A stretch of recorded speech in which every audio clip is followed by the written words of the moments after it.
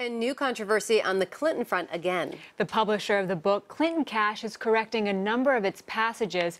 And now we're going to talk a little bit about how this is all affecting Hillary Clinton's campaign. When you've been covering the Clinton Foundation, the fallout surrounding the donations, first of all, is this really surprising?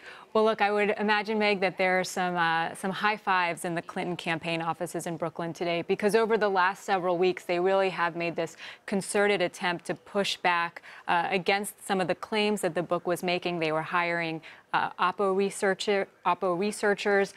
They essentially had their own war room out of the campaign headquarters ahead of the book's release last week. And now we're seeing that the publisher is going to be correcting 7 or 8 passages that have been proven to be untrue. In fact, one passage even used a fake press release. That's what the author had been basing it on. So part of what the campaign was doing over the last several weeks was taking kind of a two-front approach. So on the one hand, they were working behind the scenes to try and discredit the author, but then they were also having Hillary Clinton out there focusing on policy issues, talking about criminal justice, talking about immigration reform, and trying to stay above the fray.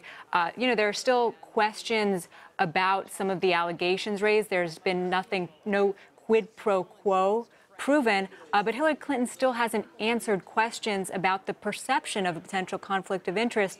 She hasn't answered questions in about 3 weeks from reporters. So how important is that she comes out now in light of all of this? I wouldn't expect her to necessarily come out now. At some point, though, she will have to take questions from the press.